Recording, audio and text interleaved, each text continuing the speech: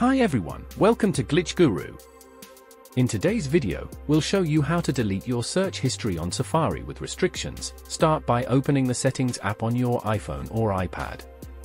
Scroll down and tap on Screen Time to access your device's restriction settings. Next, tap on Content and Privacy Restrictions, and make sure the toggle at the top is turned on green. After enabling this, choose App Store, Media, Web, and Games. From there, tap on Web Content and select Unrestricted Access. This will ensure full access to Safari settings and remove browsing restrictions. Once these changes are made, go back to the Settings screen, scroll down to tap on Apps.